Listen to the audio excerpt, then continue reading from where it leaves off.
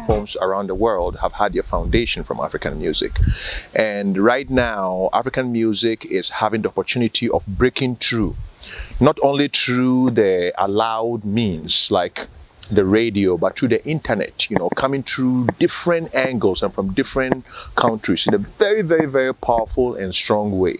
So the term na master come town today, no be easy for them.